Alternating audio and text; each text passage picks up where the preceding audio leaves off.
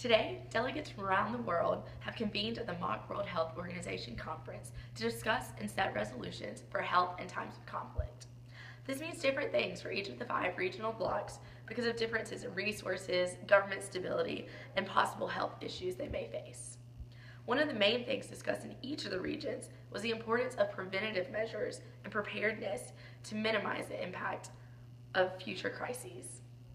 The Americas bloc focused on strengthening the infrastructure of the healthcare systems.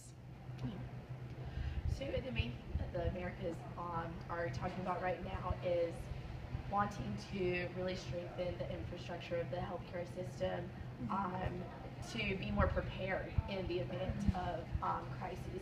So can you expand on why that's so important and why that's your most pressing issue?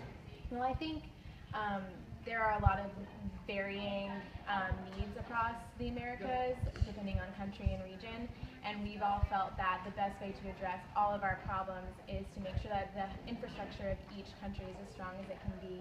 That way, when something happens, there's already the resources there to deal with the problem. Great, thank you. In Africa, a main component discussed was the need for an emergency relief task force, since governments may not always be functional in times of crisis. Many of the regions also discussed the need to have trained healthcare workers who will stay in communities while facing conflict.